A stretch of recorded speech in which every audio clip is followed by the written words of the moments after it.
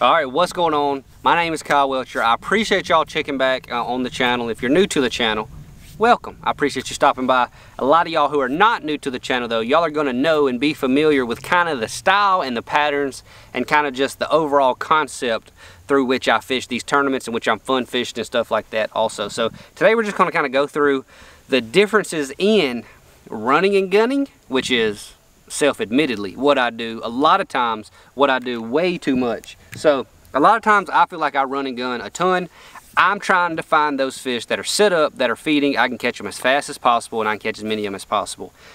Now there's obviously times where you should stay put whenever you find an above average area or you find an area that has a population of fish, especially one that has the potential of winning one of these big tournaments. Like I fished the Bassmaster Elite Series, and it's more times than not the tournament is won out of 1 or 2 areas, and there's almost always a day where the guy has to go scrambling, but for the most part the tournaments are won off of one area, one spot, one little creek, one tree, one dock, whatever it is. There's almost always something like that that you hear about where the dude stayed put and he really caught him and really made it happen. Now for me, the reason I run and gun so fast, I feel like I lose confidence faster than any other fisherman. That's not confidence in myself or my abilities. That's only confidence in exactly what I'm fishing and the bait that I'm fishing. If I fish for 15 or 20 minutes and I haven't had a bite, I haven't culled, I haven't, changed spots or something like that, guess what? I'm about to make a change. I'm not the type of guy that pulls up on, a random bank or something and fishes down through it and didn't get a bite and gonna turn around and go back down through it with a different bait. I'm not gonna do that. I leave 4, 8, 12, sometimes 20 rods laying on the front deck, and I have a certain scenario or a specific application for every single rod. So whenever I get to a lay down piece of pole timber or something like that, I'm gonna flip a jig to it. When I get to something that's a lot more matted or thicker, I'm gonna flip a D-bomb in it. Whenever I get to, some shallow pea gravelly or shallow bluff, I'm gonna throw a square bill bite. I'm gonna throw, a Little John MD to something like that that's an 8 foot. That's just kind of what I do. I have a system for the baits that I throw. So I run and gun and I cover a ton of water, and I cover that water with the bait that for me makes the most sense in that application. Now what that does, that's going to do a couple of things. Number one, it's going to make you a more efficient angler. It's going to make you a more consistent angler, but sometimes you'll fish over the fish. That's just the truth of it. Like, I know that sometimes I fish over fish, but I feel like throughout the course of a day, I'm going to put my bait in front of 5 aggressive fish and I'm going to be able to catch them, and a lot of times the style that I like to fish does generate some big bites. Now, when would I say that's the wrong approach? A couple of times. Number one, lakes that have history, like Guntersville. There's a lot of lakes in the country, St. Johns River, all Okeechobee. There are certain places on Okeechobee, on Guntersville, on St. Johns, where the big ones just continuously get. So if you're fishing there in the pre-spawn or around the spawn or even in the post-spawn, where the post-spawn a little bit less unless you're fishing more offshore, but in the pre-spawn where the fish are moving up shallow and they're coming to you, it is one of the worst things you can do to run around, because a lot of times you have fish coming to you. So if you got a place on Guntersville that there's like 8 or 10 places where it typically gets one, and you decide to fish in one of those places, well, if you can run around and run a bunch of good looking stuff, but those places don't have the potential to have 30 pounds swimming to it every day like a lot of those historic places do.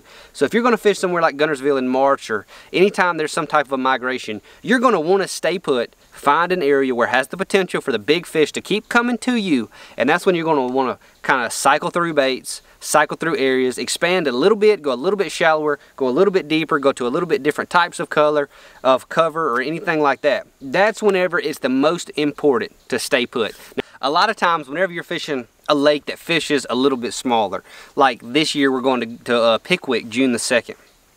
Pickwick doesn't fish that big offshore. It just doesn't. There's not that much structure offshore. Now obviously there is a lot, but when you've got 80, 90, 100 guys out there rotating on the same stuff all day long, sometimes the best thing you can do is stay put. If you're on an area that has a school that the fish are firing or the fish are biting and you feel like you can catch enough to have a decent day or a good day, if you stay put, a lot of times it's better not to move around a lot. Because if you leave one of your spots and you run to another ledge and a boat just left, you could get in a bad rotation and you could hit 7, 8, 9, you could hit 20 or 25 places in a row that another boat has just hit them or already hit them today.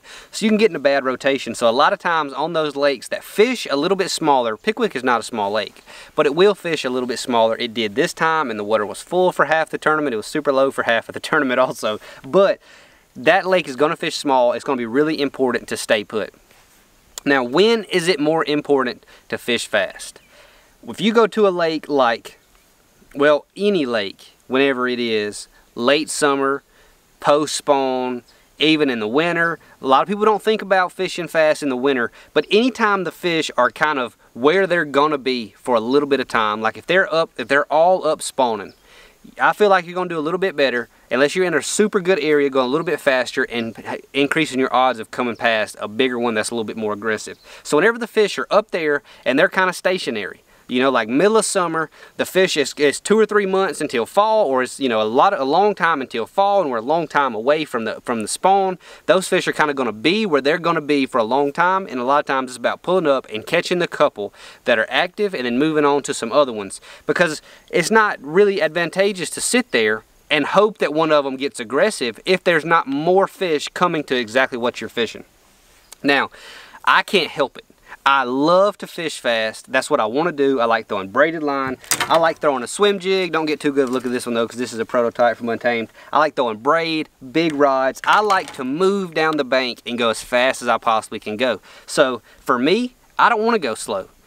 But people have been telling me for like ever, for as long as I've been fishing, everybody's been telling me I fish too fast and I go too fast and I run around too much.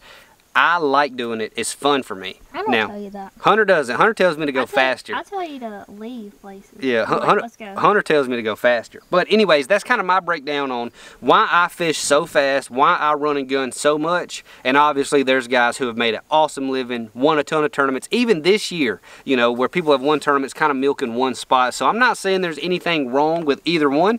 I'm just kind of breaking down what I think would be the optimized approach to bass fishing of going both ways. So basically for me, that's kind of my thoughts on it. If y'all agree to that, if y'all fish the way that I fish, or y'all a little bit more slower and methodical and you like to really milk an area and go through it with a couple of baits, leave me a comment down below. Let me know if you've got an application where you've been over a spot, you know, and you were throwing a crankbait or something like that, and you turned around and picked up a shaky head and absolutely crushed them. Let me know, because I want to know what exactly it takes to trigger the fish, because I know I do fish over sometimes. There's just no way around it. So if y'all enjoyed that, I appreciate it. We're going to be making more of these videos in the fall. We're really trying to ramp it up. Got a little bit burnt out on filming this year, but we're back now, fishing a lot, filming a lot. Hope y'all enjoyed that video. If you did, hit the subscribe button and let me know y'all's thoughts on the topic down below, and we'll see you on the next one. Appreciate it.